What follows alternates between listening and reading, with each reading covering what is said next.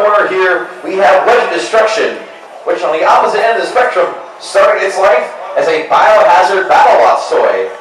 And the funny thing is, remember Battleots back in the day, they brought out a toy line, and it's nice and convenient that they were so hacked for robot combat use. It's like going full circle in the robot community. Alright, Wedge of Destruction, are you ready? Wedge of Destruction's ready. Weta Punga, are you ready? He's ready to go. Let's put 3 minutes on the clock. Alright, we'll get started. Fight! Oh! Well, there goes the arm in the first shot.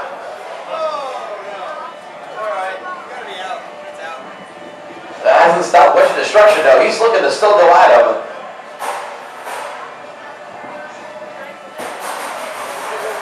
Weta Punga getting into the underside. And there's a quick tap out by Wedge of Destruction. He wanted no more of the punishment that Weta Punga was delivering. Your winner by knockout.